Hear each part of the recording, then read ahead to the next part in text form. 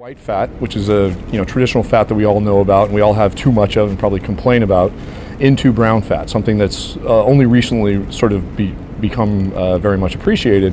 And brown fat has this unique ability to sort of burn off excess lipid. So in converting white fat to brown fat, we can basically take a tissue white fat that typically is sort of made for energy storage, extra energy storage, too many Big Macs, etc., and we can turn that into brown fat that basically then burns off the excess lipid. So what we found is this was sort of a side effect of an experimental drug called GC1, originally developed by my former boss, Tom Scanlon. And with that compound, the side effect is weight loss, and it turns out that the mechanism for weight loss is this conversion of white fat into a brown-like fat. So I think by stimulating pharmacologically the thyroid hormone receptors that normally are targeted by endogenous thyroid hormone, in white fat, it looks like you can do this. You can do this browning effect, as it's commonly referred to. The results right now look pretty, they're pretty dramatic, right? We can take, I don't know if you've seen the images, but you can take a very, what we call a morbidly obese mouse and get them to lose the majority of their fat mass in 2 to 3 weeks. It would be the equivalent, the weight loss we see in the mice, it's crazy. About a fourth, 25% of their body weight, so in a period of weeks. Now, you would never do that in a human, obviously. We would do it more slowly, but it's pretty dramatic. Brown fat's been known forever, for a long time essentially, but it's only recently begun to be appreciated in humans. In that there are a couple sort of recent discoveries in the past 5 years have changed sort of our viewpoint on that, which is until a few years ago it was thought that only babies or infants had brown fat, and it was thought that as humans, we lost brown fat as we transitioned into adulthood. And I think a series of studies in the last several years have shown that turns out to be wrong. And it looks like it's not that you lose the brown fat, it looks like we lose the brown fat activity as we age, right? And that's because we don't ever use it, right? As humans anymore, if you're cold, you put on a jacket, we come inside, you turn up the thermostat, whatever.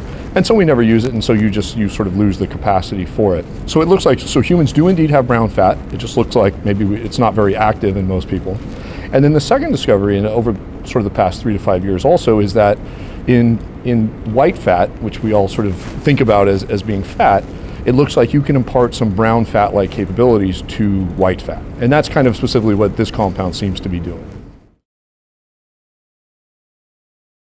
One thing that I would say is on the future horizon, both a little bit from sort of preliminary data we have, but I think out there in popular literature and et cetera, is that one thing that seems to be very good is to really have a little bit of maybe an energy deficit, meaning maybe being hungry a little bit, right? I hate to say this, but I think as humans, probably we should be hungry, a little bit hungry a lot of the time, and we're probably evolved to be like that, right? The fact now, I think that's the big problem now worldwide, is you never need to be hungry anymore, right? There's cheap food available all the time.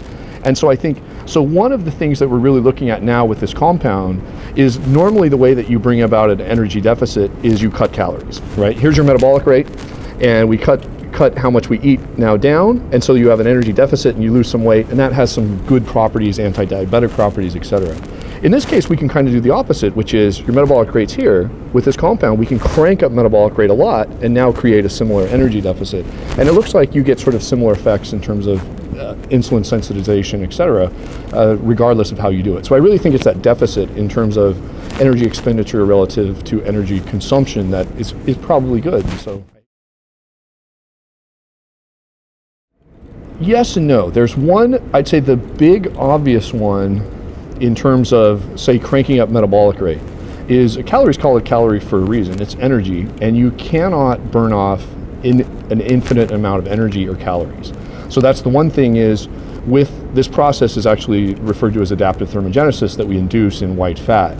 And the thing is, it's called thermogenesis because heat is created. So you turn this energy, the excess lipid, directly into heat. And so the problem is, if you ramp that up enough, you generate lots of heat and the body temperature goes up. And that's how the body temperature goes up on these mice. So there's one obvious thing, which is just inherent in simple thermodynamics.